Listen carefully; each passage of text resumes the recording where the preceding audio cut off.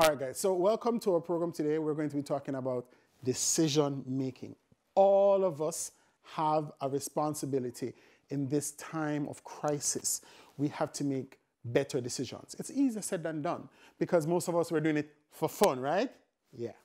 No. So the decision that you make can be helpful as to how we get through this crisis. Adults, you have a responsibility to obey the curfew orders, to obey social distancing, to wash your hands. A responsibility to be disciplined, to do your homeworks, to make sure you're getting the information online. And so decision making is critical. As we have seen in social media and on the television so far, and I have told you before, every decision has consequences.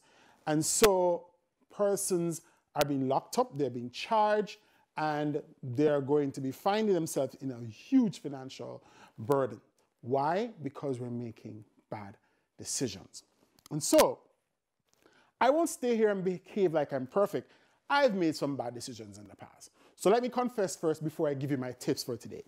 I remember I was on the praise team at church, and there was a particular sister who we didn't get along very well.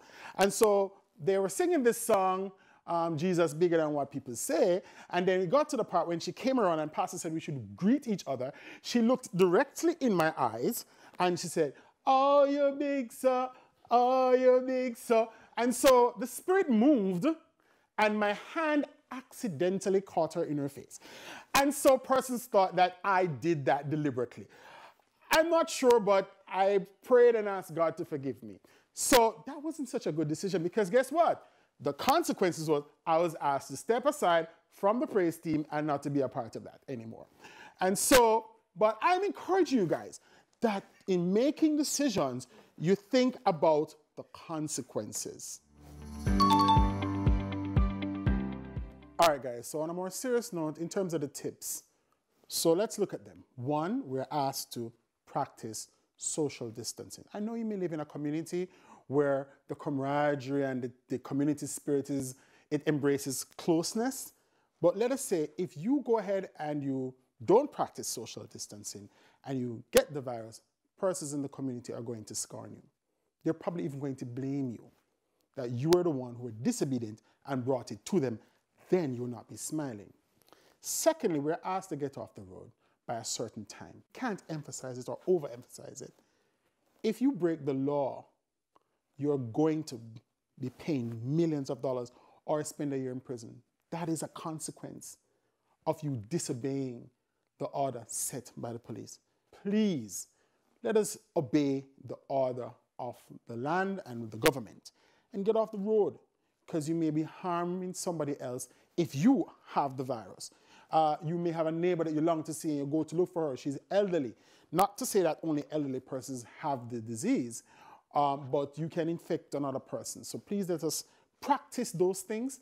The third thing I want to encourage you to do in terms of a tip is that we need to stop stigmatizing persons, okay? We've heard of stories where persons were thrown off the bus because they cough.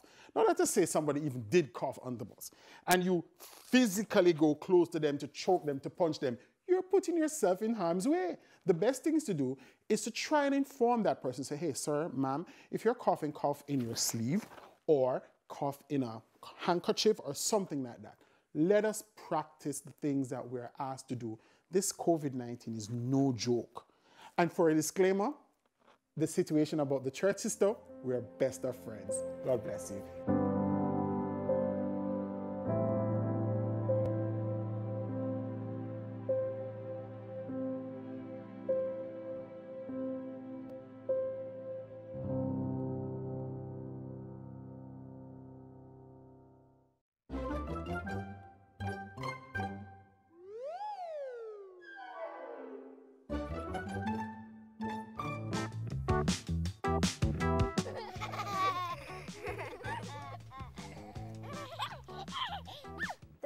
Is you can protect yourself and your family from coronavirus or COVID-19.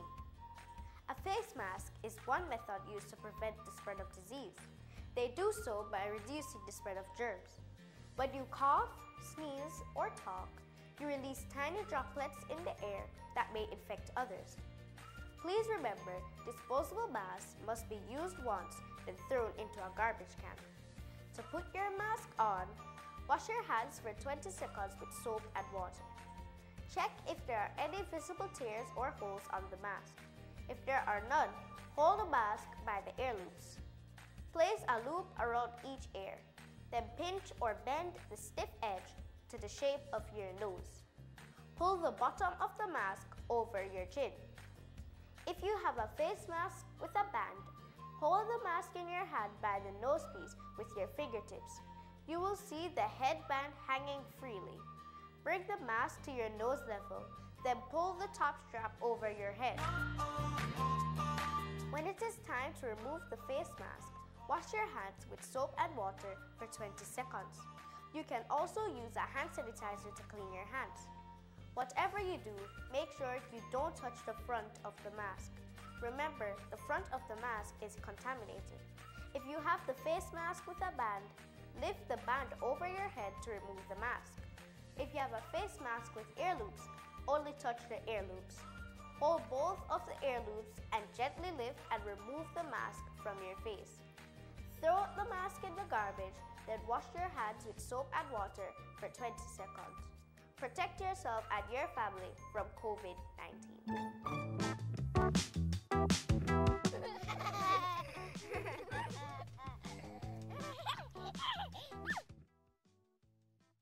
The point of wearing a mask is to prevent the spread of air droplets from persons who may or may not be infected.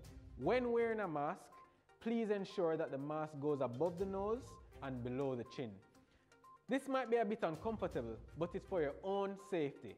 The position of the mask is very important. It should not be worn on your forehead, under your chin, or on your neck. Please do not remove the mask when speaking. This actually causes more droplets to be released into the atmosphere. Trust me, if you have on a mask, we will still hear you. When you're removing a mask, try not to touch the front of the mask.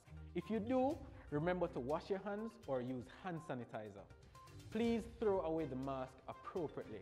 Remember, partial protection is better than no protection.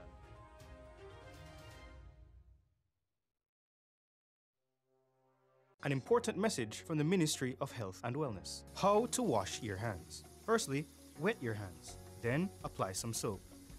Rub your hands palm to palm. Lather the backs of your hands. Scrub between your fingers. Rub the backs of fingers on the opposing palms. Then clean your thumbs. Make sure to wash your fingernails and fingertips.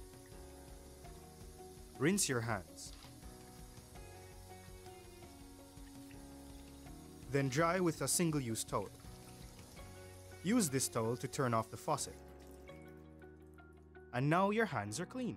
When to wash your hands? After coughing or sneezing, after taking public transportation, when caring for the sick, before, during, and after you prepare and eat food, after toilet use, when hands are visibly dirty, after handling animals or animal waste. An important message from the Ministry of Health and Wellness. My people, my people, my people, many of us feel concerned or overwhelmed by what is happening with the novel coronavirus around the world and here in Jamaica. It is no different for our beautiful children. Parents and caregivers, I beg you to take the time to talk with your children about how they are feeling and how they can protect themselves. Guess what? We have some tips for you. Help your children not to panic. You know, sometimes when children hear the word corona or COVID-19, they panic, they get worried, and that's okay. But it's up to us to help settle their nerves. First thing we need to do is be calm as parents and adults. Stop, breathe in, breathe out. And now is the time to start the conversation with your children to find out what they've heard or what they know. And then use age-appropriate language that your children will understand so that they can explore their fears and to comfort them. Also remind your children that most people who get COVID-19 do not get very sick and they do recover. Encourage your children to get the facts. There's a lot of fake news and wrong information out there, so please encourage your children to get the facts. Now, Your older children especially who are exposed to social media, they could be exposed to a lot of wrong information. So hear what? If your child asks you a question and you do not know the answer, now is not the time to guess. What you're going to do is you're going to check reliable sources. You're going to check the World Health Organization. You're going to check PAHO, the Pan American Health Organization. You're going to check the Ministry of Health and Wellness. And of course, you're going to check UNICEF. They are good sources of information. Check them, and you and your child can learn. No, it's not about the doom and gloom alone, you know. I want you to share the good stories too. The stories of triumphs, the stories of our health sector workers who are on the front lines ensuring that we bring this pandemic under control. Listen, in every obstacle you have opportunity. This is a good time for some family time getting closer, all right? Make sure your children know how to protect themselves. So talk to them about 6 simple steps. Number 1, wash their hands. And I don't just mean talk to them, but show them how to do it the right way. They're to wash their hands frequently with soap and water for about 20 seconds. Or if you're like my 8-year-old daughter, she'll tell you the length of time it takes you to sing the ABCs. Whatever you do though, make it fun, especially if you have younger children. Make up a dance, make up a song, just have them washing their hands as much as possible. Number 2, they are to cover those mouths and noses if they're coughing or sneezing. And they should do it with a bent elbow, or as I like to call it, the dab. Or they can go ahead and use a tissue, just that as long as they throw away that tissue in the bin. Remind them they're not to leave it on any surfaces or areas. Number 3, and this is an important one, avoid close contact with persons who might have the cold or flu-like symptoms, but also remind your children not to be unkind to those persons who might be sick. We want to show them love and respect in all of this. Number 4, and I know this is a hard one, but remind your children to avoid touching their face as much as possible. Number 5, use or create new ways of greetings. You heard me. No hugs, no handshakes, no high fives. How about those air hugs, those namastes, the foot knocking, the wagwan? Whatever you do, keep your distance. Number 6, advise your children to tell you or another adult right away if they are feeling sick or displaying symptoms such as coughing, shortness of breath, or fever. Just let them know that this is extremely important so that you can get them the medical help they really need. Now listen, the coronavirus thing, it's a new issue for both adults as well as the children. So while you're teaching them, be patient. Make sure that it is conversational. Make sure you're holding a reasoning. This is not a beat and teach kind of situation, all right? And the most important, you have to be doing it as well. So just stay safe.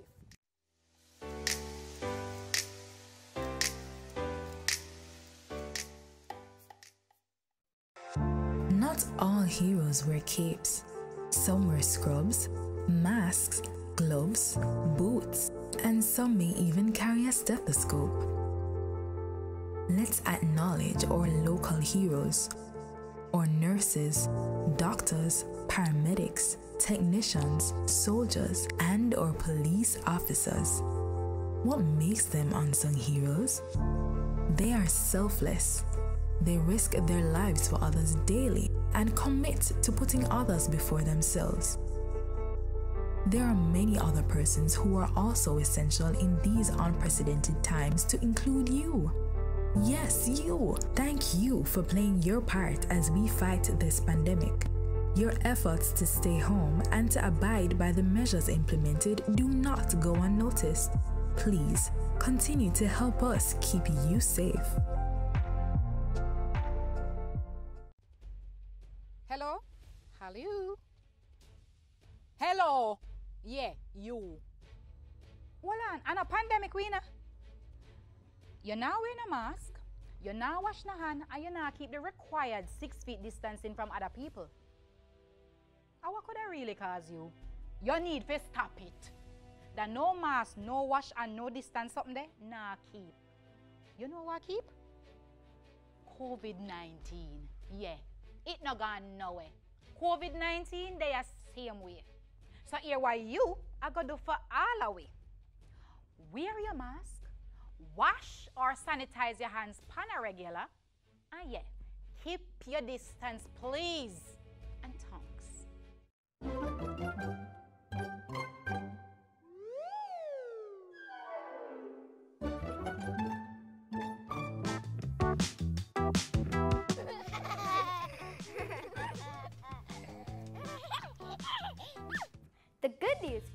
you can protect yourself and your family against the coronavirus called COVID-19. We touch lots of things every day, like doorknobs, phones, keyboards, tables, cupboard drawers, refrigerator doors, and light switches. Don't touch these things unless you absolutely have to. One way to lower the risk of getting the virus is to wipe down everything at the start of the day. Clean frequently touched surfaces and objects at home, like doorknobs, with disinfectant or soap and water. Once done, wash your hands properly.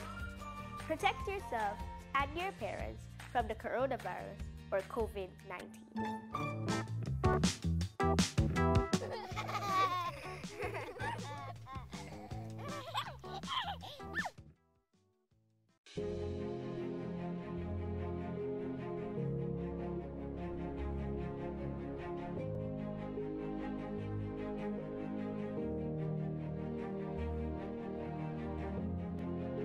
The king may rule over land and sea. The Lord may live right royally. The soldier ride in pomp and pride. The sailor roam over ocean wide. But this or that, whatever befall, the farmer, he must feed them all. The writer thinks, the poet sings. The craftsman fashion wondrous things. The doctor heals, the lawyer pleads, the miner follows the precious leads. But this or that, whatever befall, the farmer, he must feed them all. The merchant, he may buy and sell, the teacher do his duty well. But men may toil through busy days, or men may stroll through pleasant ways.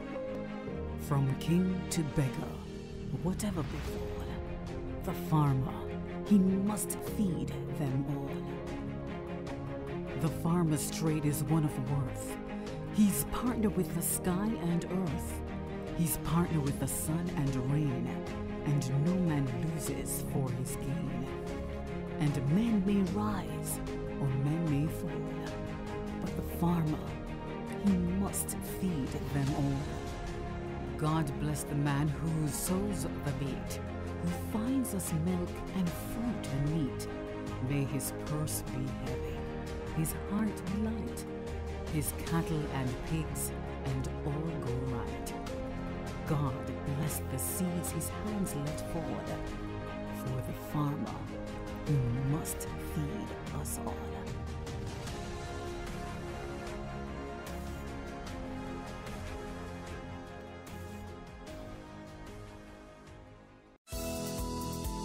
Reduce your risk of viral illnesses like the flu and coronavirus. Wash your hands frequently with soap and water. Cover your nose and mouth when coughing with a tissue and dispose of it. Avoid close contact with anyone with the cold or flu-like symptoms. If you think you've been exposed to COVID-19, stay home. Self-isolate immediately and call 888-1-LOVE. That's 888-663-5683. A message from the Ministry of Health and Wellness.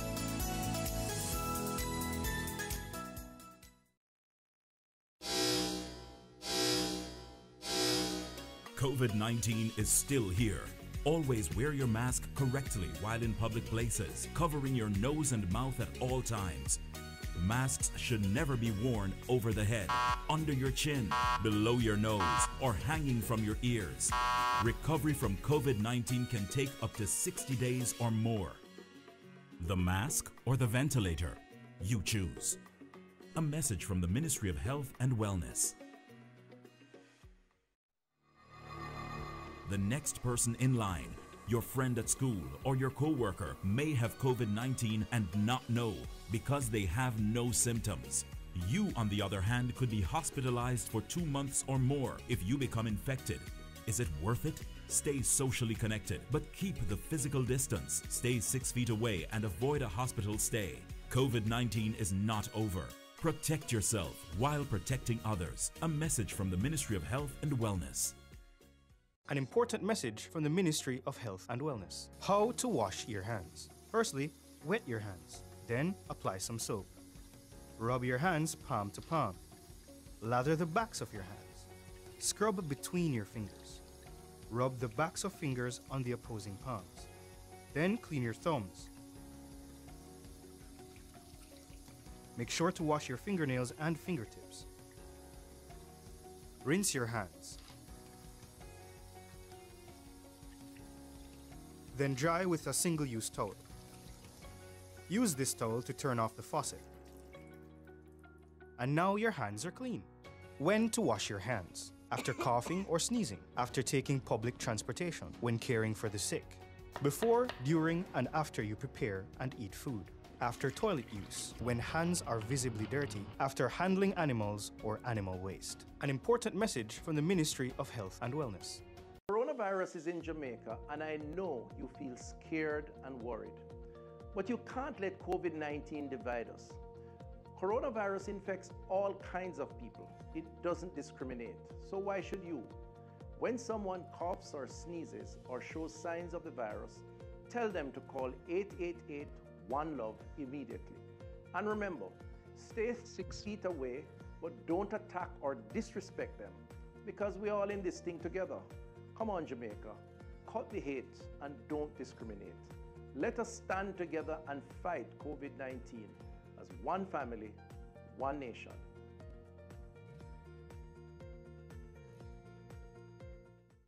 The point of wearing a mask is to prevent the spread of air droplets from persons who may or may not be infected. When wearing a mask, please ensure that the mask goes above the nose and below the chin. This might be a bit uncomfortable, but it's for your own safety. The position of the mask is very important. It should not be worn on your forehead, under your chin, or on your neck. Please do not remove the mask when speaking. This actually causes more droplets to be released into the atmosphere. Trust me, if you have on a mask, we will still hear you. When you're removing a mask, try not to touch the front of the mask. If you do, remember to wash your hands or use hand sanitizer. Please throw away the mask appropriately. Remember, partial protection is better than no protection.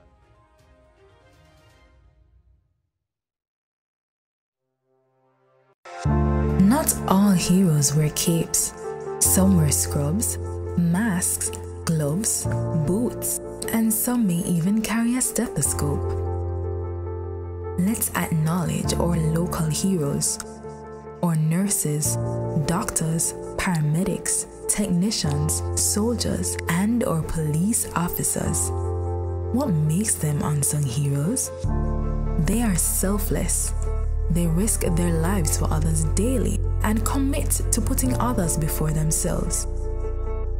There are many other persons who are also essential in these unprecedented times, to include you. Yes, you! Thank you for playing your part as we fight this pandemic. Your efforts to stay home and to abide by the measures implemented do not go unnoticed. Please continue to help us keep you safe.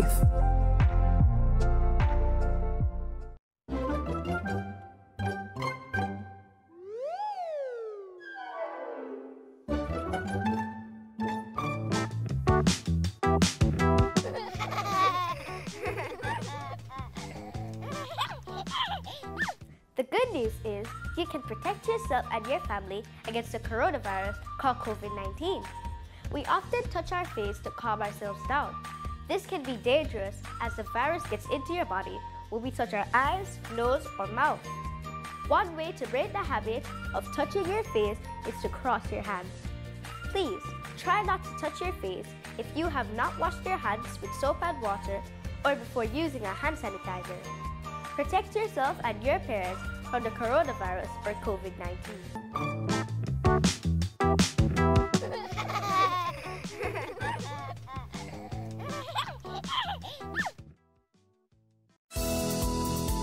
Reduce your risk of viral illnesses like the flu and coronavirus. Wash your hands frequently with soap and water. Cover your nose and mouth when coughing with a tissue and dispose of it. Avoid close contact with anyone with the cold or flu-like symptoms. If you think you've been exposed to COVID-19, stay home, self-isolate immediately, and call 888-1-LOVE. That's 888-663-5683. A message from the Ministry of Health and Wellness.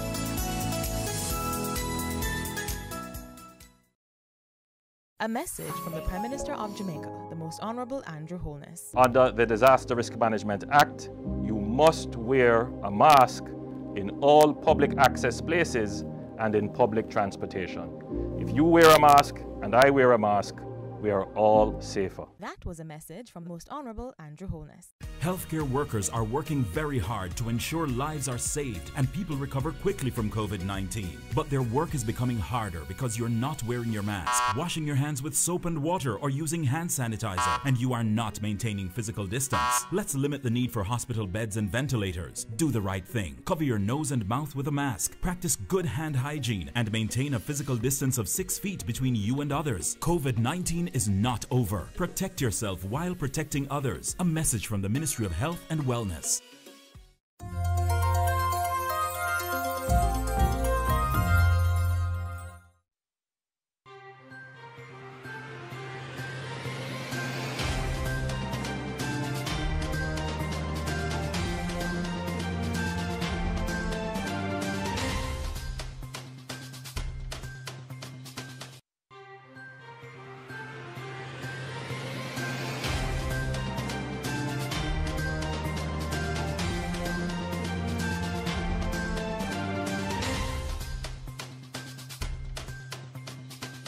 Remarks. Thank you very much, Stephen, and good evening to all who are in the room here at the S Hotel in Montego Bay, where we're carrying live this COVID conversation. And we want to say thanks to the S Hotel again for hosting us, and of course to the members who are out in technology world, is it, or Zoom world, who are listening in, the media and others.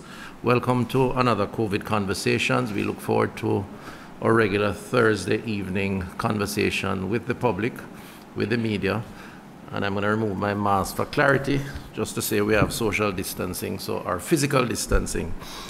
Today we're going to discuss an interesting topic. It really is a convergence of public health issues at this time of year. COVID, of course, being the sort of elephant in the room, the current and very topical public health threat, which has essentially dominated conversation over the past 7-8 months at least. And we continue to respond, and this is the basis for our regular Thursday evening discussions titled COVID Conversations. But COVID, while a major challenge, and even with the progress that we have made and are making, becomes a lot more challenging if we encounter an upsurge in what we would normally have this time of year because of the rains, which is the Aedes aegypti index, dengue cases. Last year, as you know, we had a full year of dengue outbreak declared by the World Health Organization based on the numbers we had. We had a number of Jamaicans, tragically, who lost their lives, close to 80 Jamaicans. And again, we are in the season where normally we see that index rise and the threat that it represents in terms of dengue. Added to that, we are also in the flu season. And what that means too, given the severity of flu, particularly for segments of the population, COVID could become that much more challenging if we have a dengue challenge and a flu challenge at the same time. So today's conversation is really about how we prevent, how we jump ahead of, how we stave off, how we manage the possibility of those public health issues affecting the population. And it's really not just up to us as public health officials, it really is up to the population to play its part. And that's the basis on which we will have a discussion here today. So we're trying to jump ahead of what could be a triple public health threat facing the population: COVID-19, dengue, and the flu. The triple threat is one that we must first and foremost be aware of and then make the necessary interventions to ensure the best public health outcomes for the people of Jamaica. If we are complacent, in addition to our COVID-19 cases, we could have, I am told by the experts, more than 300 dengue cases and 3 to 5 dengue deaths each week. This is a modeling that has been done, which we hope we will not realize, but it is possible. In addition to the influenza-like illnesses, which of course is the flu, that could make the numbers even greater. We will have later on Dr. Karen Webster Carr, our national epidemiologist and acting chief medical officer, to elaborate on the possibility of what I would classify as a perfect storm if those three were to create a scenario where the maximum impact on the population is realized. In terms of COVID-19, what are our current realities? We understand from the World Health Organization that in the past week, the highest number of new COVID-19 cases have been reported globally, amounting to over 2 million new cases in the past 7 days, the shortest interval for this exponential increase since the start of the pandemic, while the number of new deaths is comparable to previous weeks. As of October 25th, the WHO has revealed that over 42 million cases and 1.1 million deaths have been reported globally, with over 2.8 million new cases and nearly 40,000 new deaths reported over the past week.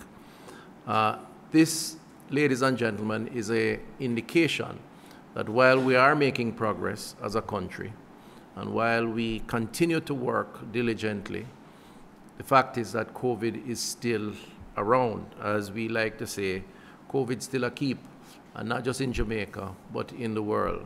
And the globe is seeing a resurgence of COVID cases, which means we cannot be complacent. Here in Jamaica, our situation is that 76 new cases up to yesterday, October 28th, which puts the total number of cases ever experienced over the period to 8,927, and 4 deaths, which bring the total number of COVID-19 related deaths for the island to 202. So we have passed the 200 mark. And again, we want to express our condolences to all persons who have been affected, family members, friends.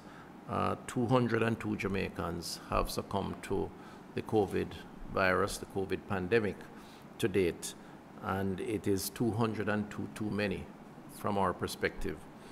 In short, COVID is still out there, requiring continued vigilance in our national response to the disease, including the strict adherence to infection prevention and control measures.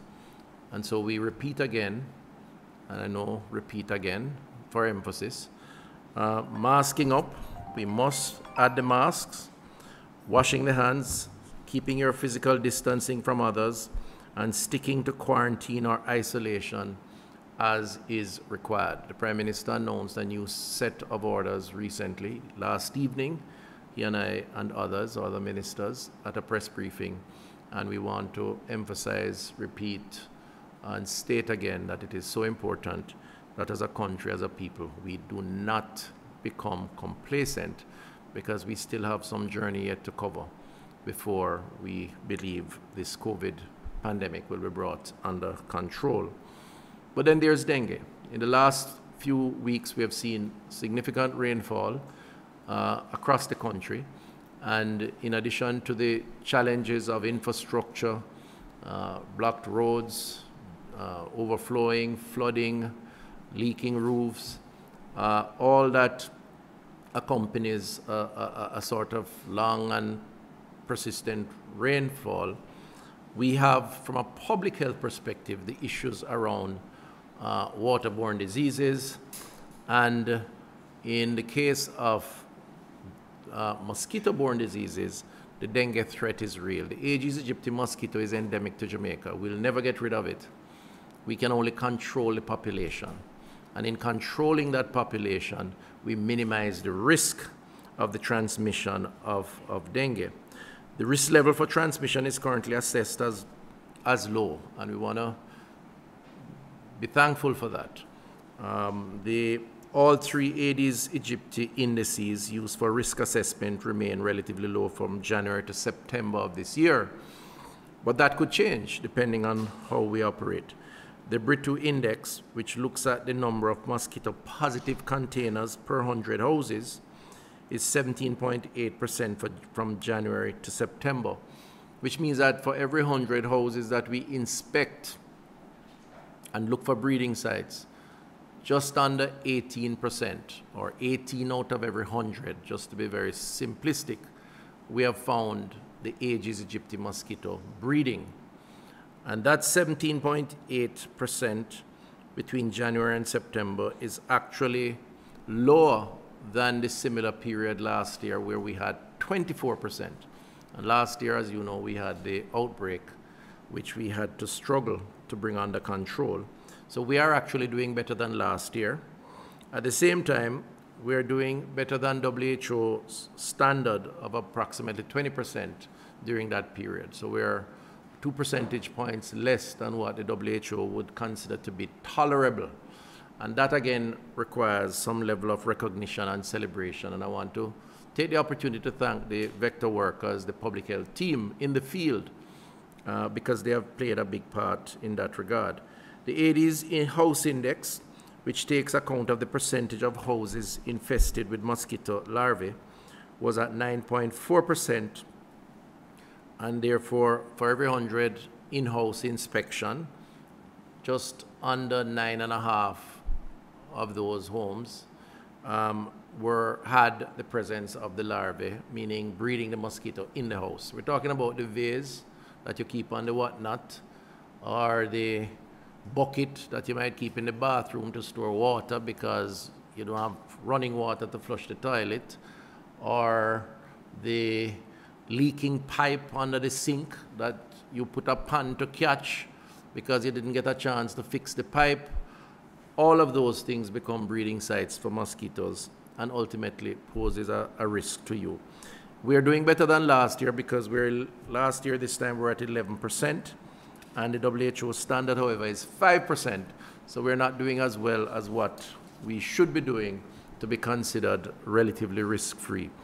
The container index, which looks at the percentage of water-holding containers infested with mosquito larvae, was at 6.6% compared to 8.7% in that during the 2019 period. So again, doing better. So on all the indices, we can say we are as a people, as a country, doing better than last year.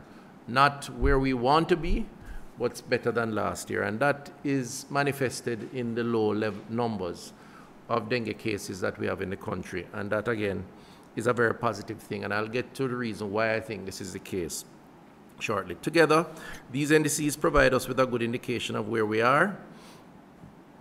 And we have to continue to increase the messaging to get Jamaicans to recognize the importance of searching and destroying breeding sites, and to ensure that they do what needs to be done. They tightly cover our water drums, so secure our water storage tanks. The searching the drums and mosquito breeding sites, including our, all the things that I mentioned earlier. Once you see that little wiggly thing in the water, you know that mosquito is breeding in it. And you must watch out for that wiggly thing in the water and find a way to destroy it, because that could represent the difference between your having dengue and severe case of dengue and not, and we must take that seriously.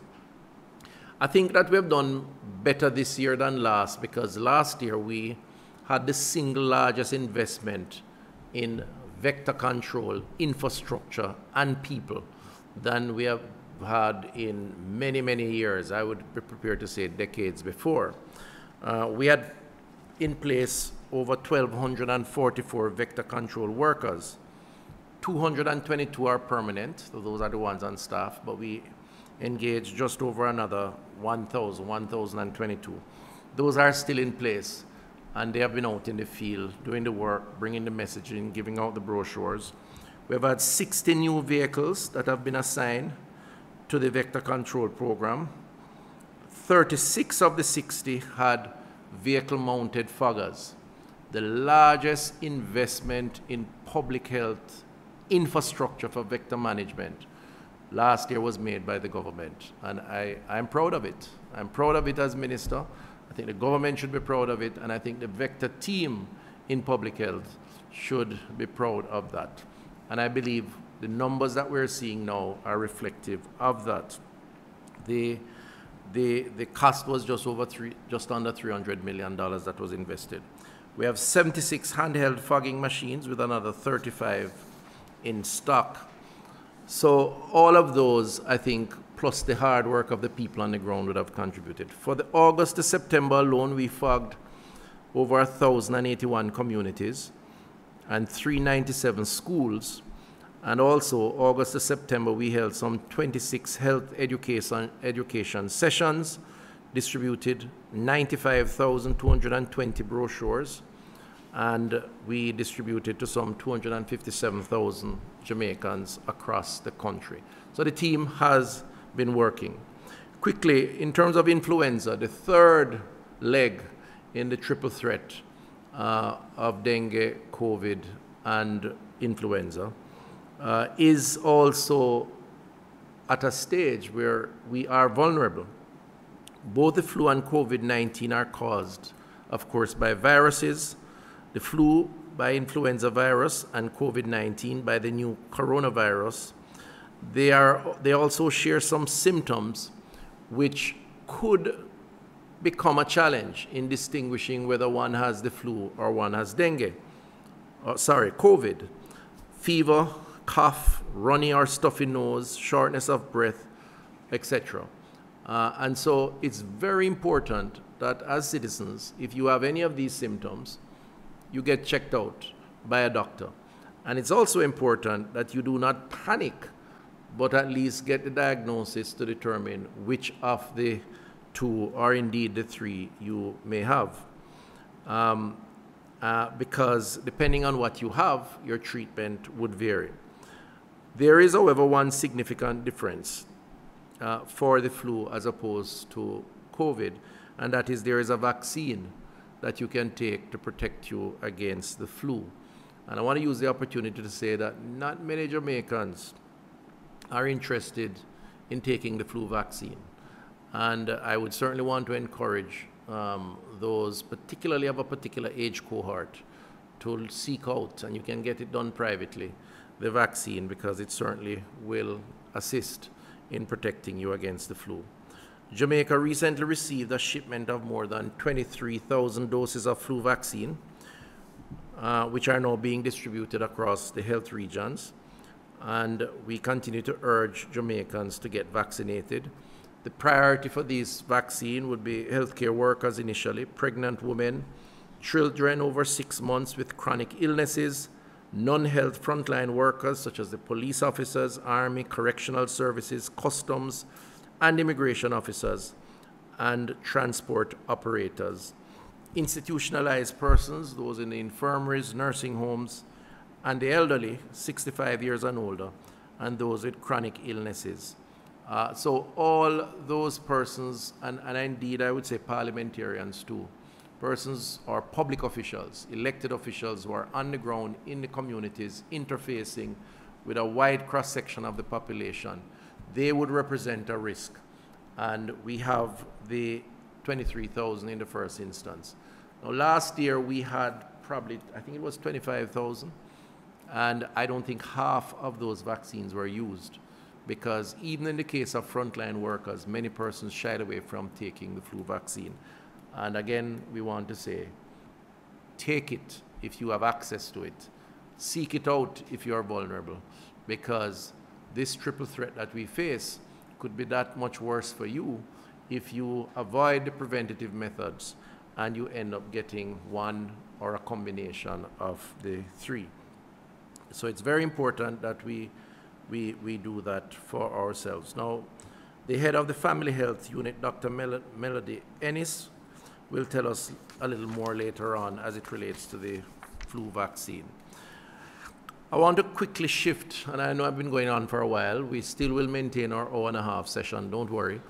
but I think there's a lot of information here given the triple threat that we spoke about. But I have to announce an additional measure that I think represents an advancement in the COVID response, and that is the approval, finally, and I say finally, and I exhale when I say finally, of 2 private labs that are now able, with the sanctioning, the approval, and indeed the recommendation of the Ministry of Health, to offer COVID-19 related tests. This has been long in the making, a lot of dialogue, but I'm happy to say that we are now at a point where the validation studies have been done, the standards have been established and verified, and the first one, Carigen and Microlabs, Carigen working with Microlabs,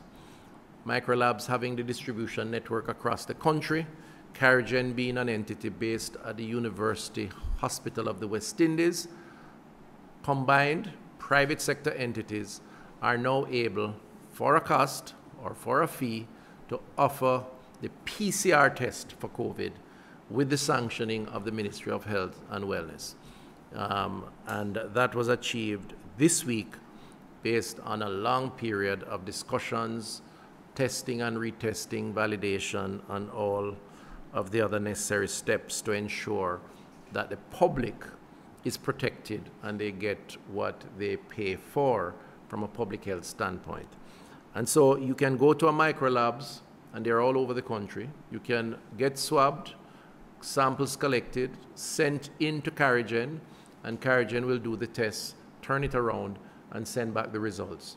The requirement is that this setup in the private space will require a reporting mechanism, because from a public health standpoint, we need to know how many people are positive in the country, how many tests are done, how many are negative. That's critical for public health planning and for decision making at the highest possible level, including the level of cabinet and the government. But it is a major addition to the testing arrangements in the country. No longer are persons required to only depend for the credibility of the process on the government entities, which would have been the Public Health Lab and UWI, but they can now, through Microlabs or directly to Carigen, do their testing for a fee. And of course, this is a PCR test, which is the gold standard of tests that we are currently doing. In addition to that, the ministry has also approved Technology Solutions Limited to do environmental testing.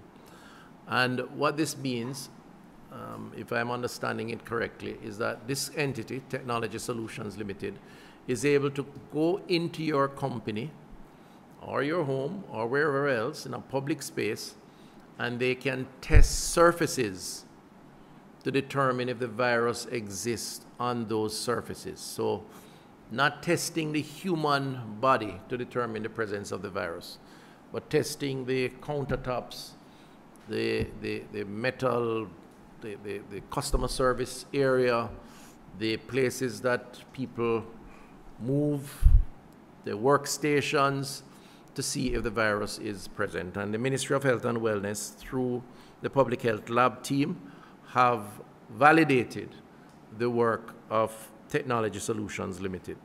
This again is a major addition to the testing arrangements in the country, and I want to use the opportunity firstly to thank the Public Health Lab, Dr. Hamilton and her team, for the work that they have done, supported of course by the Office of the CMO, Chief Medical Officer, and the PS and others. I want to thank the private sector entities for their patience and their cooperation, and just to say we have always been supportive of the public-private partnership approach as part of the COVID response. In the weeks to come, we will announce, I hope, additional collaboration between private entities as it relates to the antigen tests, where currently a number of labs, at least 8, are undergoing training with the Pan American Health Organization and our public health team so that they can in fact source the antigen test, which is a shorter turnaround time test, more conducive under certain circumstances, to determine whether you are positive for COVID or not. When that happens, it will solve substantially the delays that we have had to deal with as it relates to testing and the turnaround for testing results. And so I'm very happy to report on that. The last several months, ladies and gentlemen, for many of us have seen the longest months of our lives as we have had to face the most significant health threat of our time. We have had to retreat indoors and pull our children from classrooms, as we have compulsively washed our hands, sanitized surfaces, donned masks when we venture into public spaces. Now we are being told that COVID-19 is not only a threat, but we have dengue and the flu at our doorsteps. However, knowledge is power, and our awareness of this triple threat is the first step to victory. The next step is to do what we know needs to be done and can be done to protect ourselves and the people we care about. And so on behalf of the Ministry of Health and Wellness, as Minister, and the government of Jamaica, the Honorable Prime Minister and the Cabinet, I want to say to us, we have it in us to overcome these threats. We are resilient, we are smart, we seek out information. Jamaica is more connected, and Jamaicans are more connected, I believe, than any other. One former minister, God rest his soul, said we have multiple cell phones to call ourselves if we need to, but we certainly have access to internet, to the global space, the local information. Are really emerging Jamaicans. We're doing well. We're doing well despite the unfortunate loss of lives. Follow the protocols. What we do not want is to be overwhelmed as a public health response, where people don't have access to hospital beds, doctors, nurses, if they need it, because of a dengue, a flu outbreak, or indeed COVID. And I think we can do that, and I certainly urge us to work on that. And that's why today is so important as part of the COVID conversation. Okay, I think I've chatted you out for a very long time, so I'm going to ask our regional epidemiologist, Dr. Ung, is that the right pronunciation? Correct, sir. Ung. Oh. What's your nationality? Burmese. Huh? You turn on your mic. Yeah. It's not on when it's green, no. Yeah? What? Burmese. Burmese. Yes. Okay, and you've been, but very clear, you've been working with this western region for how long? Maybe 22, 23 years. 23 years. Correct. So you should say Burmese Jamaica, right? Naturalized, yes. Anyway, so we're happy to have you, and you're going to give us a very, very short 5 minutes, since we're in the West, on the region and the state of the region as it relates to COVID, and then we go right into Dr. Webster Carr. So I'm going to ask her to be a little patient with us. So go ahead, Doc, and give us quickly, and I think you have some slides up, right? Yes. Tell us what's happening. And by the way, the region is St. James, Hanover, Trelawney, and Westmoreland. Correct. Okay, go ahead quickly. Okay, thank you so much, Minister, for giving me this opportunity. Good afternoon, everyone. Stephen? Next slide. Yeah. Okay. As at October 28, 2020, we have a total of 1,365 COVID-19 positive cases reported. That's the 15% of the total positive identified in Jamaica. Of those number, 74% or 1,014 persons have already recovered, and 236 or 23% are still active and being managed. Sadly, we have lost 53 Jamaicans to COVID-19 related illnesses, and we also have 65% or 5% repatriated during that time. Next. In terms of breakdown by parishes, we have St. James reported most of the cases with 859 cases, with 63% of the total in the region, followed by 216 or 16% of the total, and 11% or 154 cases reported in Trelawney, and 136 or 10% reported in Hanover, parish of Hanover. All those reported, between 72 or 75% of those cases have already recovered. Next. Describing the epidemiology of COVID-19 cannot be done without showing the epi curve. The date of onset, or the date the signs and symptoms of COVID-19 is started to show in a patient, is used to plot this figure. And as you can see, all 4 parishes at the beginning of the October, we have seen increased number of cases reported in all 4 parishes and trending down, except Westmoreland. We have still seen the increased number of cases reported in that particular parish, and it's being monitored closely. Next. In terms of distribution of age and sex, generally for the Western region, all 4 parishes, female reportedly infected more than male counterpart with 54%. And in terms of age distribution, between 20 and 39-year age groups are most affected with COVID-19. Next. In terms of the distribution by individual parish, next. Westmoreland and St. James are showing the similar trend. More female are affected than male. Between 20 and 39 age groups are affected most in both parishes. Next. For Trelawney and Hanover, those 2 parishes show slightly different in terms of age distribution, but sex distribution is similar to what you see in the general regional picture. But for both parishes, we are also, while we see 20 to 39 age groups affected most, and we also see 50 to 59 age groups are also reported being infected with COVID-19. Next. Most deaths reported in the age group 50 years and over, but of note, we also have some deaths reported in 30 to 49 age group in Western region. Next. Next. So in public health, what we use is targeted intervention. That's something that we use in one of our strategies. And we have to identify where these cases are coming from and their location. So this is the map which shows that persons who were tested positive for COVID-19 between October 14 to October 28. In other words, those persons are identified as active cases, and also they are infectious. So we need to properly manage these individuals so that we can stop the spread from that individual to the rest of the communities. In Hanover, we have Sandy Bay, Hopewell, those areas. I can remember another one. Next one, please. For St. James, the concentration of the cases are identified in South Spring, Cornwall Court, and Bogue Village, and we also identify some location in other areas. But as you can see, not all the communities in St. James are being infected. Confirmed active cases are identified in not all the communities. We have some communities where we are going to be doing the targeted intervention. Next.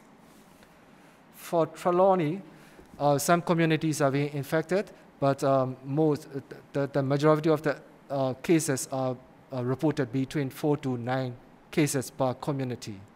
Next. For Westmoreland, the distribution seems to be throughout the parish, but they have reported between 4 to 9 cases in one particular community. Next. So what are we doing and what are we planning to do? Using these maps and evidence, and we are using the all-agency approach and targeting those communities with active cases. We are mobilizing the community persons, community leaders, and other agencies, and trying to sensitize those individuals and those community, and we do the intervention. And being of our Ministry of Health and Wellness, our Minister of Health is heading that particular intervention and activities. For health now, for specific to health sector, we are managing our beds in our improvement in terms of quality of care and also increase in bed capacity to manage those persons who needs to be hospitalized with COVID-19 cases in our hospitals and government facilities. By way of doing that, we would like to protect our healthcare workers who are considered frontline workers, and also persons who are at high risk of contracting COVID-19 and ended up with the serious form of COVID-19 cases, such as persons who are from infirmaries, daycare centers, and nursing homes and lockups. To do that, we have to have evidence. By way of collecting information and evidence, we have enhanced surveillance, particularly on fever and respiratory illnesses. We are doing on communities. We are collecting information daily from hotels, institutions, the one that I mentioned previously, on both private and public facilities. COVID-19 also had brought up to the infection control practices, importance of the infection control practices, and especially at healthcare facilities. So those are being highlighted. And sometimes you have to repeat the message so the person can absorb. So continuation with the sensitization and reinforcing our health messages, and also monitoring of the workplace and institution as to whether or not they are following infection control practices and procedures. Also, we are expanding capacity to manage the patient with COVID-19, and we are also establishing the field hospital in Falmouth area, and I know Minister went to that area this morning. Next. If you live in St. James or one of those areas, or even you live outside of Western region, if you are concerned COVID-related situation, these are the number that you can call. With that, I'm going to close. Thank you so much. Thank you very much, Dr. Ong. And listen, I understand, and I just learned that your mom passed today. And I want to express my condolences to you on behalf of the public health family. I didn't know, and you've made it out here to work in the interest of Jamaicans. So please accept our condolences, and our prayers are with you and your family. Thank you so much, Prince. All right. We also have on to my left Dr. Johnson Campbell, who is the medical officer of health for St. James. I'm just going to give her 2 minutes while Dr. Webster Carr tunes up or uploads her information. Just touch your mic there to green, and you'll tell us what is your assessment of the dengue, flu, and the COVID as it relates to underground work in the community? Is the public aware? How are you approaching this more difficult task in the context of COVID? Thank you very much, Minister. Good afternoon to everyone. Certainly, the triple threat is a concern for all of us, but the public health measures are in place to help us to get through this. So you will have persons who will, because all the symptoms overlap and they seem to be the same and you're not quite sure what it is. And we have persons calling into our center and they complain of the illness and you're not sure whether it is dengue or it is COVID. We want to, first of all, make sure that it is not COVID. So when you call in, we assess you and schedule you for testing at our testing site, and hope that you'll get back. We advise you to remain in quarantine until you can get back your results. Are you hearing me clearly? For having ruled out COVID, then we may want to assess for the other things, such as whether it is dengue, especially if they have retroorbital pain, headache, and back pain. But we want to know that the messages continue the same way. If it is that you are having any of these illnesses, you can begin with the over-the-counter medication of something for the fever, something for the pain, while avoiding, remember we always say avoid the NSAIDs such as the Voltaren, the Cataflam, and you stick to the things such as the paracetamol. Make sure that you're well hydrated, and certainly if it is that you're not responding to the initial measures, you call us and we'll facilitate you being seen at one of our health facilities or at the hospital. We want to say to homeowners, especially if you're in, when there's a crisis, always take opportunities of a crisis. So the persons who are home in quarantine, the persons who are home in quarantine, use the opportunity to look at what is happening in your home. Look for breeding sites at home. You can, if you're home alone, you can go out in your yard, right? Use the opportunity to identify breeding sites and eliminate them as best as possible. We will be moving in with our task workers. You may not have seen much of them in the last couple of weeks. And then with the rainfall, we have not been able to go out, but certainly we will be coming out in our numbers to assist you in identifying and destroying breeding sites. But we ask all householders, take the opportunity to look for these things and eliminate them. We need your help. We cannot do it on our own. So as a ministry, we emphasize partnership and collaboration. We say to community groups, in a safe manner, work together to identify and eliminate breeding sites. We're not looking at large gatherings now, but we can have smaller groups of people working together to eliminate breeding sites. Thank you very much, Doc. And that's a message that we have to keep repeating so that we can get it in the psychic of all. We're happy that many Jamaicans are following, but too many are not. All right, so we're going to move now quickly into Dr. Karen Webster-Carr, our Principal Medical Officer, National Epidemiologist, and the Acting CMO. Dr. Webster-Carr, you're uploaded and ready to go. Please give us your assessment of what's happening.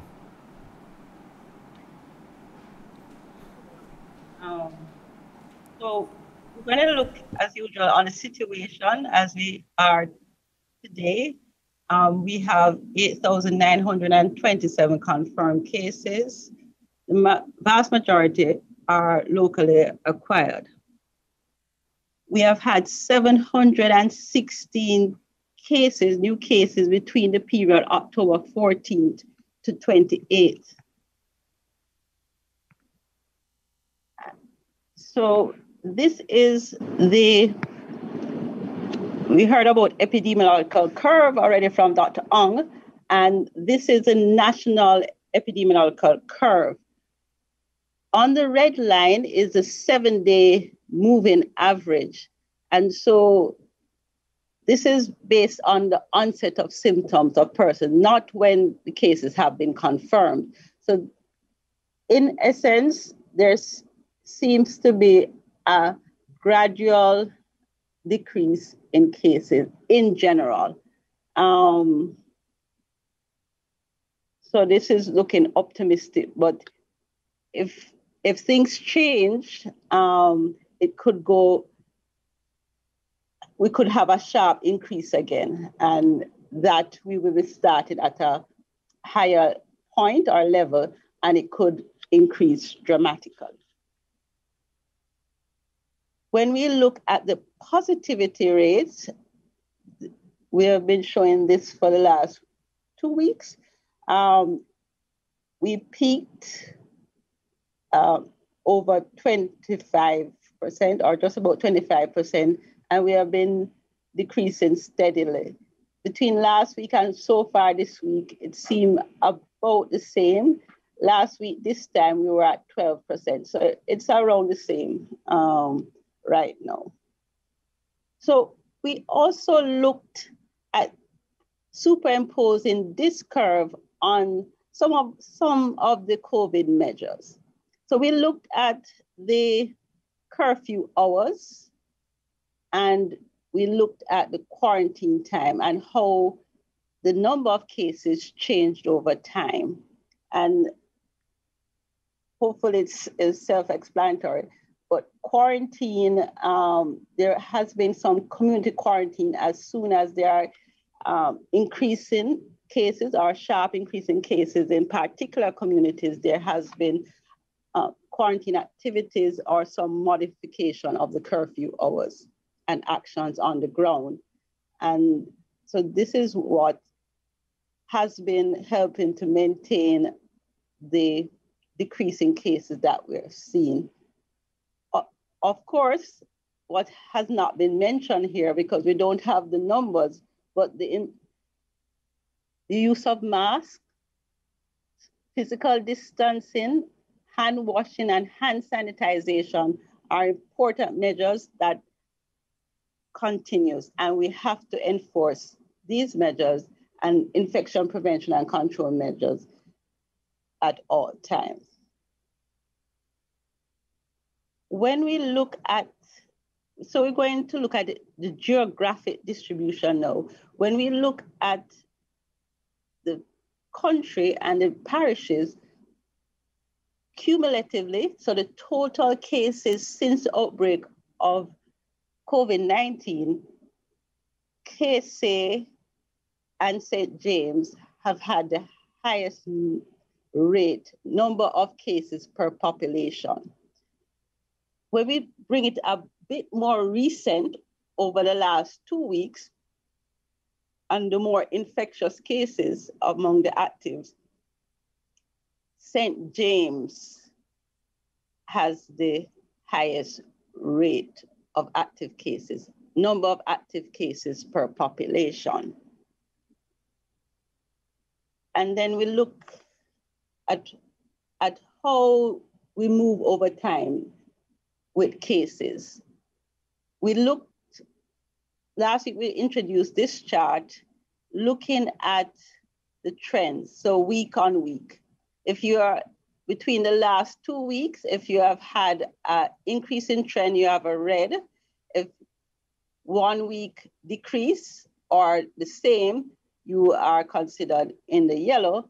And if you have 2 weeks decrease in trend, you are the lighter green. And if nobody has it this week, but if you have 3 weeks decrease in trend, then you would be in a little darker green. So this is what it looks like around the country, looking at the geography and the time.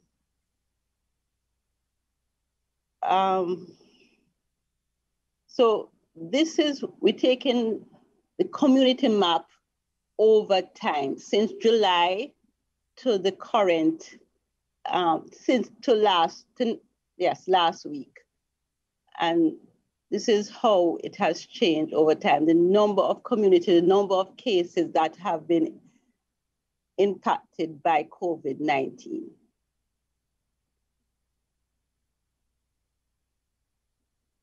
And this is a 16 weeks, most recent 16 weeks, and we see how it has changed over time.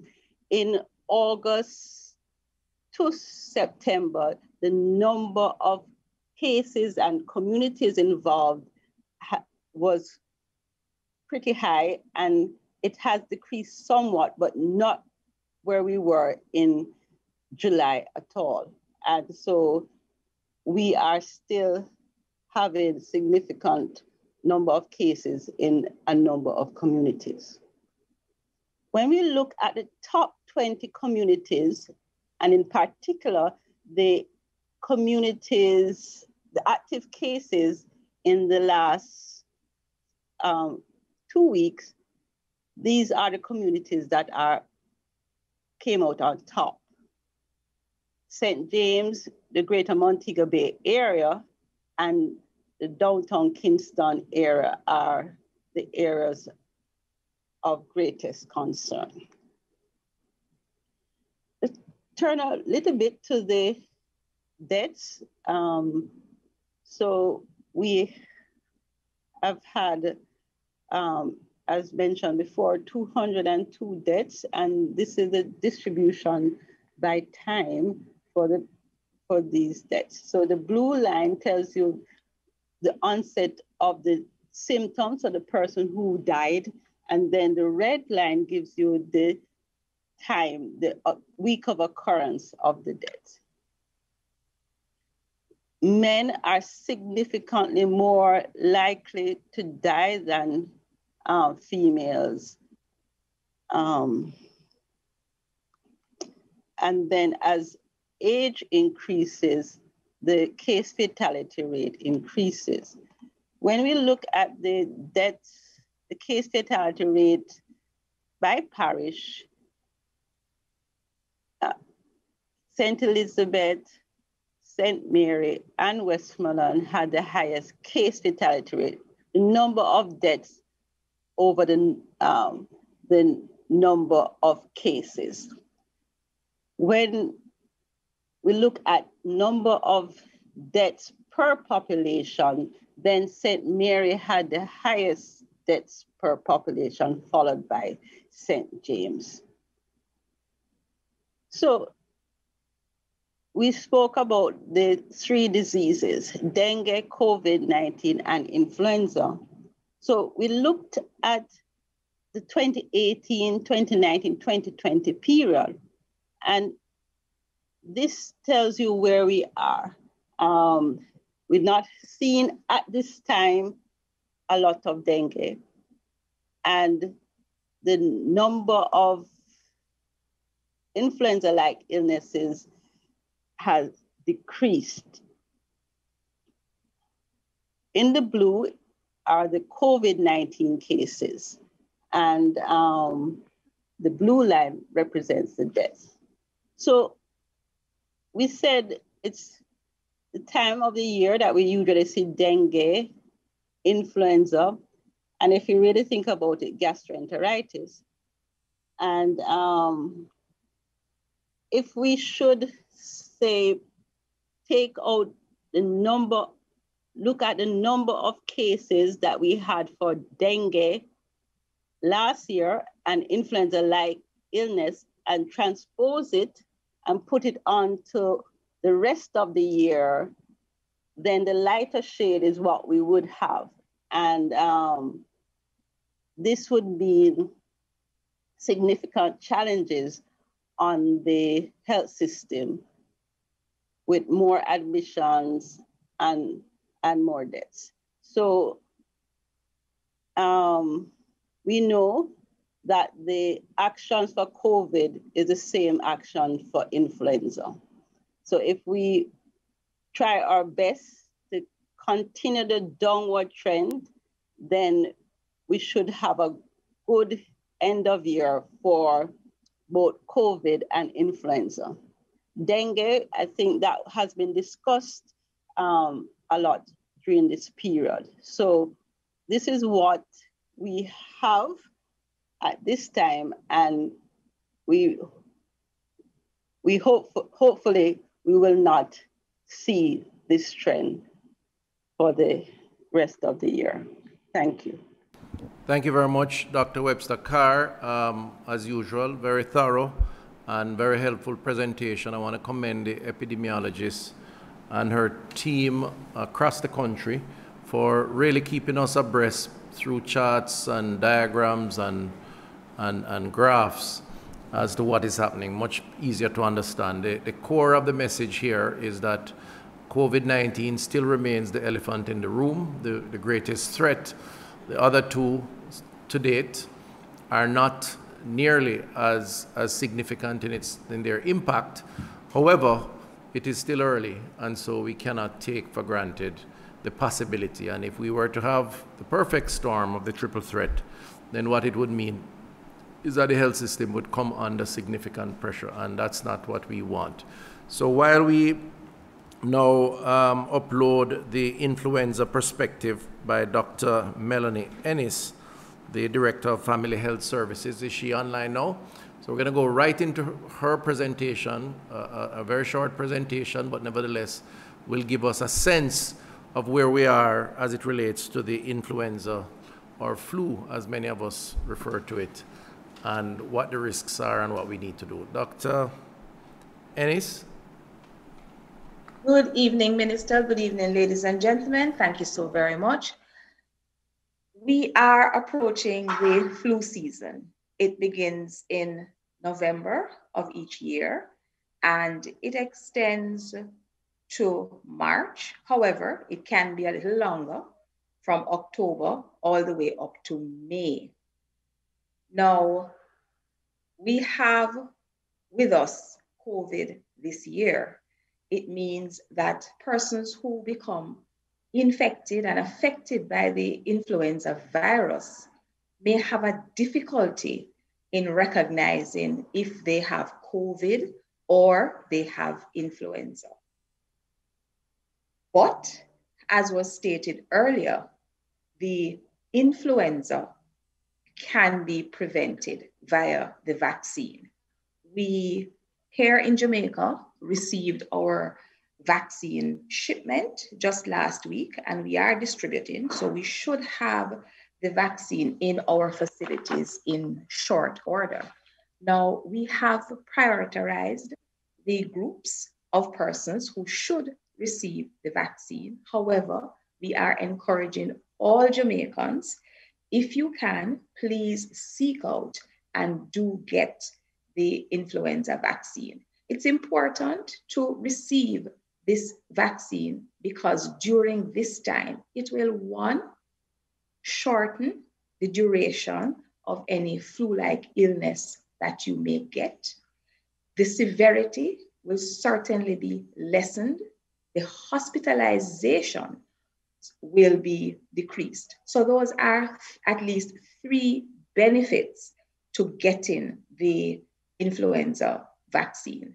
Minister stated earlier the persons who we would be vaccinating at our health facilities, or pregnant women, or healthcare workers, or non-health frontline workers, the persons in the army, the constabulary force, our immigration officers, etc., children with chronic illnesses, our elderly over 65 also with chronic illnesses, are persons who we have prioritized to vaccinate this flu season. We should also be mindful that we can get the flu and COVID together. And even if you get one, it does not prevent you from getting the other. Also important for us to recognize is the fact that there is no evidence to date that has suggested that if we get the flu vaccine, it will in any way make us more susceptible to getting COVID. What has been shown when we look at what occurred in the Southern Hemisphere for their winter season, it was shown that persons who received the flu vaccine actually, if they got COVID, their impact of the illness was much less, and they also had less deaths in persons who had received the vaccine. So the vaccine that we have here in country for our most vulnerable certainly will protect us from the severity of the illness of COVID, and certainly, definitely from the flu. We remember that there is, for the symptoms of the flu, they appear a little bit earlier. So it is usually within 2 days of being infected, and you do get your very high fever, the headache, the cough. The cough can be persistent. It can also be dry, the runny nose, and the generalized weakness and fatigue. Now, also from the southern region, the Southern Hemisphere's flu season, we were able to learn that not as many persons caught the flu. Because of what? We were practicing masking up, we were covering our cough and sneeze, and we were social distancing. And all of that helped to lessen the number of persons that got affected and infected in the Southern Hemisphere. So we are anticipating, we are hoping that our population, our most vulnerable, the persons in the at-risk group, will certainly make contact with the health department, the local health centers, so that they can be vaccinated. We can prevent the spread of the flu, we can lessen the impact, severity of the flu, and even if we do get COVID, we can also lessen the impact. Thank you very much, Doc. Really appreciate the contribution. Dr. Ennis, who is the Director of Family Health Services. I think the main issue that was worth repeating here, while Mr. Everton Baker, our Project Manager for Enhanced Dengue Program, is uploaded to the screen, I think the major issue here is that the flu vaccine is available to frontline workers across the country through our health centers and hospitals. We now have over 23,000 in stock. I think it's also important to note that persons can otherwise access the vaccine privately. Consult with your doctor, who can give you some directive as to where, if they don't have it. And thirdly, and perhaps very important, well, more importantly, is that evidence has shown, at least preliminarily anyway, in countries where the flu vaccine is more a norm than an exception, that persons who have had the flu vaccine and contract COVID are likely to have less severe, there's a less severe impact because of the vaccine. Now, I don't have any study, but I'm listening to what Dr. Ennis said earlier, and she's saying based on what has transpired in other parts of the world where the flu vaccine is administered and persons who are most vulnerable contract COVID. So there's a lot of benefits from taking the flu vaccine, and we certainly want to encourage that as part of the overall response, both COVID response and the flu response. Mr. Everton Baker, you're the man on the ground as it relates to the vector control and management, and dengue is in the spotlight, which means you're in the spotlight. In 5 minutes or less, tell us exactly what's happening there. Thank you very much, Minister. Well, the vector control program really is a sustained program, and as Minister said, the most important vector is the Aedes aegypti, which is endemic to Jamaica, which we are trying to ensure that is kept under control, because the Aedes aegypti will spread not just dengue, but other viruses like chikungunya, among others. We recognize that we have a task to do, so we have adequate vehicles. In fact, we have over 85 vehicles, 60 new ones in the field, and we have adequate human resource. In fact, we have moved the program from 5 days of intervention to 7 days per week. And this is part of our enhanced strategy at this time of the year, starting from about July. And we ensure that we step up the game to keep ahead of the reduction, the source reduction. And by source reduction, I mean the officers, the vector control workers are out in their numbers and they are moving from premises to premises. In fact, we have done 1.9 million visits. And of that 1.9 million visits, we have found 187,000 of those premises to be positive for Aedes, which is about 9.4%, as you would have heard. So the work continues on a sustained basis, and we have adequate supplies in terms of insecticide and larvicide. We have a tablet that is used in the drums and other containers that is very effective in keeping the mosquitoes. We have a drum cover. We have a nice drum cover that is used, and it is in the community as well. And you community members can purchase their drum covers, and you can use other methods of controlling the Aedes. We ramped up our public relations program, and that to resensitize and ensure that persons are aware of what is happening and what is their role. Now, in just summing up, I just want to say our most important thing is the partnership we have, not just with the agencies, but with the people, with the community-based organization. Because we are saying when the ministry would have spent over $300 million to just buy vehicles and machines, the budget is far larger than that. And we can only be successful if the people in the community would play their role and play their part by just destroying the breeding sites and keep doing it. And once we do that, we are going to have a reduced indices. Different indices are going to be very small. So even if we have the dengue virus circulating, the risk of transmission is going to be very low. I want to thank you and thank the public for their part they have played in last year's sustained program and how they joined with us so that we could have brought this situation under control. Thank you very much. Thank you, Mr. Baker. And I know you had to rush because we're against time, but stay online just in case we need you for any questions. I hear you. I had given you the information before. We're doing better this year than last in terms of our indices. We have the infrastructure, we have the people, we have the material. But very importantly, your last statement around the people's engagement, I continue to emphasize is absolutely critical. Persons need to observe the protocols of destroying breeding sites in and around the home, Because as you like to say, I think you said what is 60–70% of our breeding sites that are a problem are in and around the home, right? Right, sir. Drums is very much so. So we need to make sure we do that. Thanks again. And in the interest of time, I'm going to ask Stephen to go straight into the questions now. Stephen. Thank you very much, Minister. Just reminding our colleagues on Zoom, the media colleagues on Zoom, to use the raised hand feature and to introduce yourself and your media entity. We're going to begin with Brittany Clark.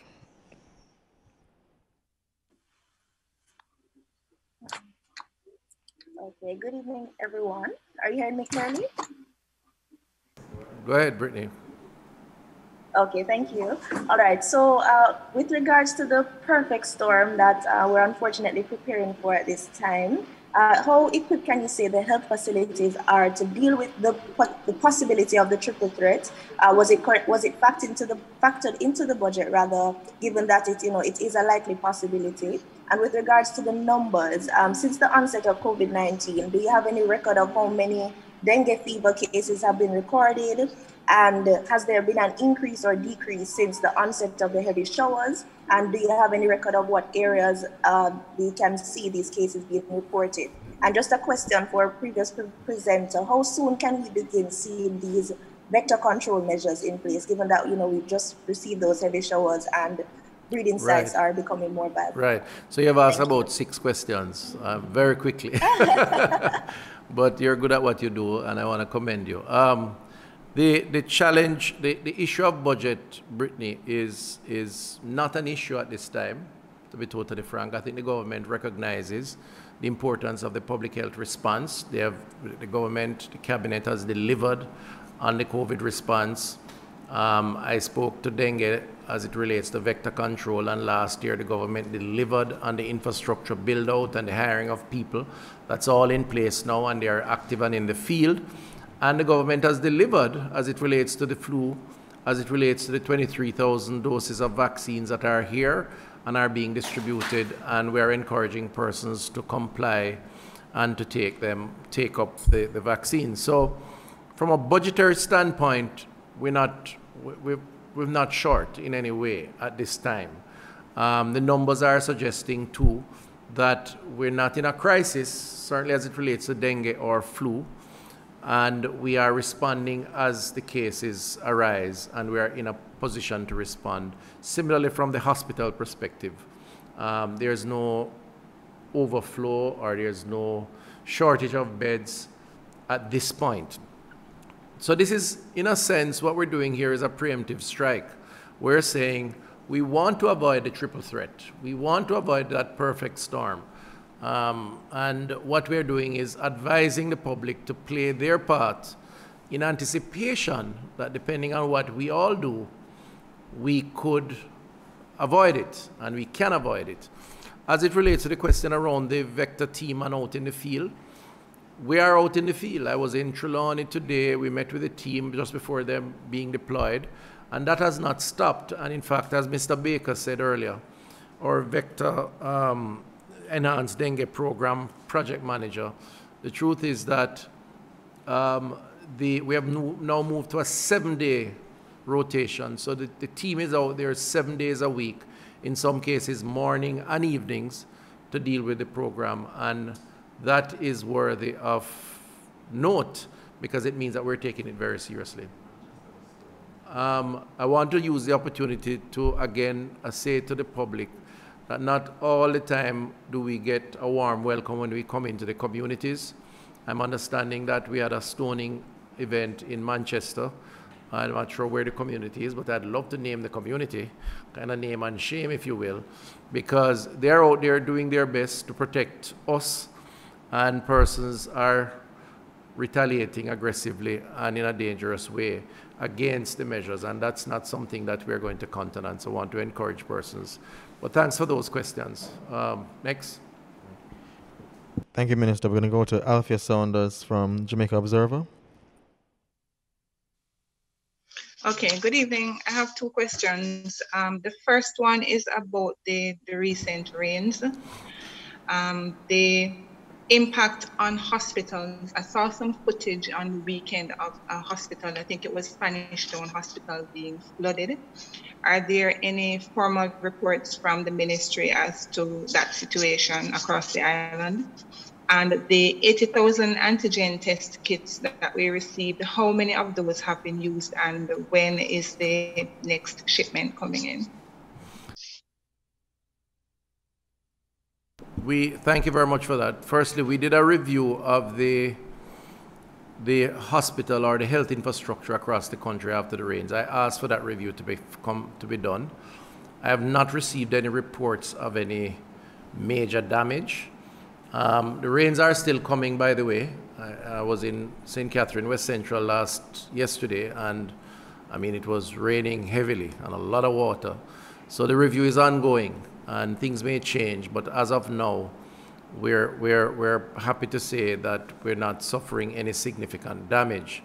There have been some leaks in one or two places. I know that University Hospital of the West Indies had some leaks in one area. I know that Spanish Town, as you correctly pointed out, had a flooding situation at the front. The follow-up information on the issues have been that corrective measures have been taken. In case of Spanish Town, it was a blocked drainage area, and that was cleared. And I was subsequently sent, not too long after, a picture of the same area where the water was no longer present. So, you know, I think the team has responded, and, you know, nature has not caused us too much discomfort from a public health perspective, infrastructure perspective, and we will continue to monitor in light of the fact that we expect more rains. The second part of the question was the antigen test. So we received, I'm told, about 24 or 25,000 units of the 80,000, which I think was carried in the media recently. The rest is to come, and to come soon.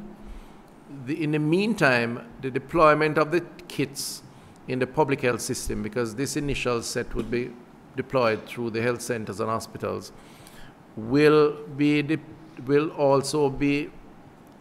accompany the completion of the training for persons to use the kits, use the tests, the public health team that is.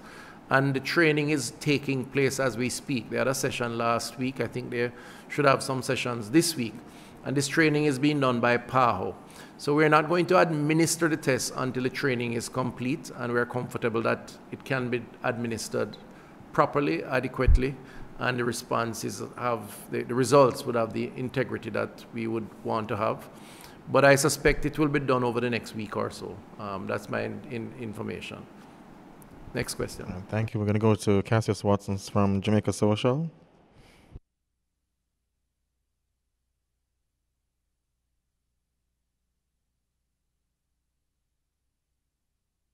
Are you hearing me now? Hearing me? Yes, go ahead, please. Hello? Yes. I have two questions. One for Mr. Baker. I can recall over my years of life when it came around to the rainy season and vector control, that there would be some form of announcement, whether in the paper or via radio, or some word would have gotten out to say that you would be coming in particular communities, in particular areas, because then it was said that people needed to open their windows or leave their windows and doors open during the fogging process, so that, you know, mosquitoes or whatever inside can be, you know, affected as well. Does that still pertain? Do you do that? Any form of telling people that, you know, you're coming to this particular area? Is there anywhere in the ministry's bulletins that this is done? That's one question. The other question is to the chief epidemiologist, Dr. Karen Webster Carr, regarding I'm noticing, looking at the numbers that you supply on a daily basis, that in the past week or so, we're now seeing imported cases popping up again, which means which means obviously speaks to what we're seeing in the United States, where things are literally getting out of control and they're heading back to what seemingly looking like a lockdown. What type of adjustments, I suspect, will Jamaica be better prepared for this type of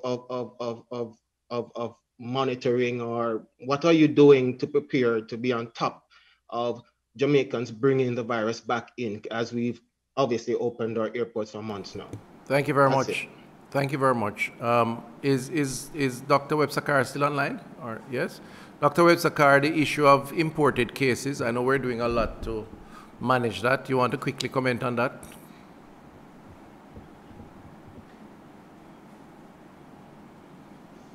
No? Yeah, go ahead quickly.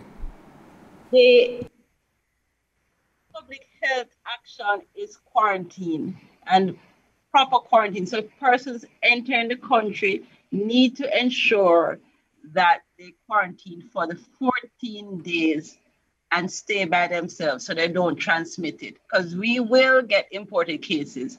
What we don't want is the onward transmission, and that action is quarantine. And we all have to work together to ensure that happens. Thank you. And I think to add to that, we are introducing new arrangements around testing for tourists and for business persons.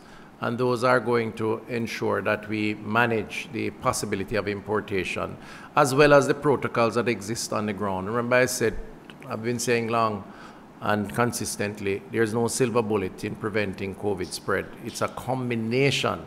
So whether you're a tourist or a business person or a local, the mask wearing is standard and requirement. This physical distancing, the sanitization, and those are going to be continuously repeated and the enforcement supported. In terms of Mr. Baker and the town criers and the notification, I think that continues. But Mr. Baker, you want to just confirm that that is the case? Yes, sir. And the schedule are placed on the website. So we have the town criers that go in the regions and in the parishes. Okay. From time to time, and those are announced. Thank you. Next question. I'm going to go to Christopher Thomas from the Gleaner.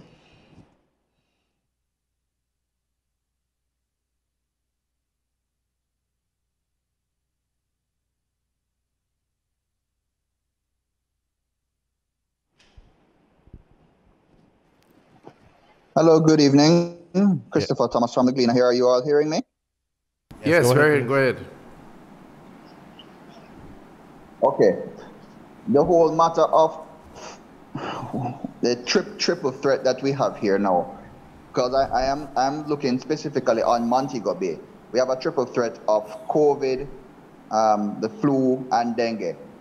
But what I would like to hear from those of your members who are out west, there's a particular problem with places like the People's Arcade, where we have issues over the years with improper garbage disposal and drain issues that contribute to breeding of mosquitoes and other pests. And across the rest of the parish, because we're looking at St. James as being one of those high-risk parishes right now. But what needs to be done, or what can be done at this stage to deal with those issues, particularly in that place that I mentioned, People's Arcade, and other places where we have issues with garbage disposal that could contribute to dengue spreading? Okay, I'm going to ask Dr. Johnson Campbell to quickly respond to that as the public health medical officer of health in St. James. Thank you very much for that question. We work with our partners to get the job done. So we work with solid waste, we work with the municipal corporation. During this time, especially of enhanced monitoring for COVID, we are flooding the Montego Bay Business District. And so, in collaboration with the police, our inspectors have been going, and we're going through inspecting places and seeking to, we'll serve notices where necessary, prosecute if necessary, and seeking to remedy the issues that are out there. But we require everybody to partner with us to get the job done. Thank you very much. Next question. Go to Emma Lewis. Hi, good evening, everyone. I have two why questions, but I think the first one has been partly answered. I was going to ask, why are we seeing such a big spike in St. James now? Are there specific reasons for that? And then my second why question was, why are more men dying from COVID-19 than women? I think this is not just in Jamaica, but I think it's a general thing, but I'm pondering why. I think that's a global question. And I have one more question. Do you have any updates on mustard seed communities where there were some cases? Thank you.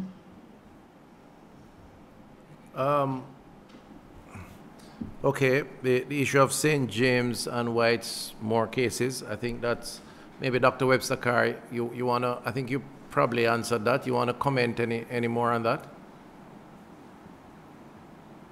Based on the national overview. Dr. Webster-Carr? No? Yes, I'm here. I don't think I can answer further on why St. James is seen. It's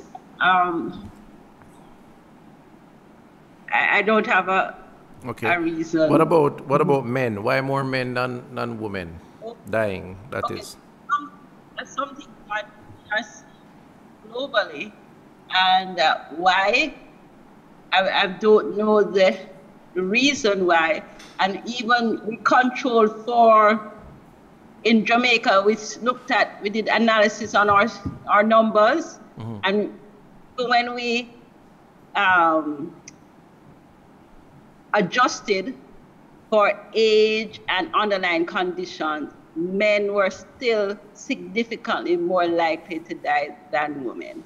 I don't know if it has anything to do with the biology, but this is what we have seen so far. But the life expectancy of women is probably a year or two more than men, right? In Jamaica, that is. Dr. Webster-Carr, my marketing days of University of the West Indies teaching, I think that's what the case is. I think it's 73 versus 75 or something like that. So men are actually expected based on, I suspect lifestyle has a lot to do with it. We probably drink too much and smoke more than women and stress ourselves out more. I don't know. I mean, I'm speculating. I probably should withdraw all of those quote-unquote expert positions as a non-expert in the matter. But it is a fact. It is a fact. The data does suggest that men are in fact, more likely to suffer extreme cases, and it may be a warning to men to be careful and to be extra careful. Maybe our women are more cautious, more careful. Dr. Webster-Carr. Not hearing you. We have to do with seeking care early, as women are more likely to know that they have underlying condition as well as the control of the underlying condition. So these are learning lessons for all of us. Ensure that we control our underlying condition, our non-communicable diseases will be important in the control. Okay, great. Thank you very much for that. On the issue of mustard seed, we have no additional updates. Last update I have is that we had made significant progress. If there is anything else, we will make the announcement. The final question you said you have? Question comes from Noreen Luton from the Star.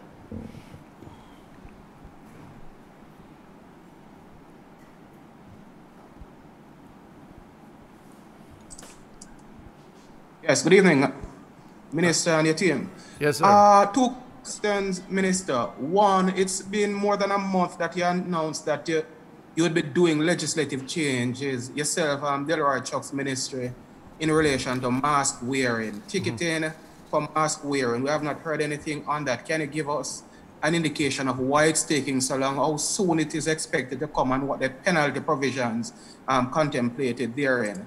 And secondly, based on the trajectory, it appears the cases are they're fewer by the day as the days go by, can you indicate whether there's any likelihood that the entertainment community could get a reprieve this Christmas? All right, so on the first question, I have to defer to the Minister of Justice and the AG's department, because they are the ones who have been charged, and rightly so, by the Honorable Prime Minister to conclude on the legislative adjustments. I know they're working on it, and I anticipate an announcement soon, and I will have to defer to them until such times, because we have not signed off as yet. But the intention is to have the clarity in law so that the enforcement can be a lot clearer, because we're committed to the wearing of masks in public spaces, because we think it's the right thing to do, and clinically it does offer protection. And we have seen that in where it is the case. As it relates to the entertainment community, we are seeing encouraging signs, which is very positive and is a tribute to all of us, not just the public health team, but the frontline workers and indeed the country, that the numbers are tapering off, and we're seeing now more recovered cases than positive cases, and a slowing in the positivity rate generally. Christmas is still a little way off, and the ideal scenario is to get Christmas representing what we traditionally are accustomed to, meeting our family and friends, relaxation, enjoyment, and all of the other things. But in public health, we remain cautious, and in the context of COVID, we take it one day at a time. And I might be liberal to say 1 week at a time, but I'm not prepared to say much more than that. So we are managing the process, observing the process. There are some factors that we have control over. There are others that we don't. If you look to the north, you will see cases, as I said in my opening, that are higher than before. We have to be very cautious, very careful, that we watch those cases carefully, because Christmas is also a time of travel and a time of family members and friends coming back home, which we welcome. But if you have significant cases in those marketplaces or those jurisdictions, then it could pose a threat or a risk to the population. Then we have our own circumstances here that we have to manage. What I would say is that Jamaicans should continue to observe the orders that have been put out. Continue to lead by example, each and every one of us. And let us continue to manage the virus and indeed the possibility of the triple threat. And in a few weeks, 2-3 weeks, if we see the benefits of that investment in managing the process, I believe that there could be a basis to say to Cabinet, ultimately it's the Cabinet's decision, we can relax the levers to allow for a good Christmas. And I think the government is well prepared to do that, because we understand the disruptions caused by the restrictions. On the other hand, if we do the opposite, then we all could be severely affected, because we may not have a good Christmas. I know the entertainment industry has been under stress because of the restrictions, and it's a conversation that we're having, and a lot depends though on what happens over the next few weeks. Thank you very much. I submitted one question, one final one. What informed the decision to quarantine Cornwall courts, being that it is not in the top 20 COVID hotspot communities 2 weeks ago? Right. So we take the decision on the quarantining of communities based on a number of factors, not just the overall numbers, but other issues. As a matter of fact, maybe I shouldn't answer that question. Let me ask the epidemiologist, Dr. Webster Carr, to respond to that. I'm playing doctor, which probably I shouldn't, or playing epidemiologist. Dr. Webster Carr, you want to just quickly answer that final question on What accounts for us determining quarantining of our community when it may not show that it has the most cases or more cases than others?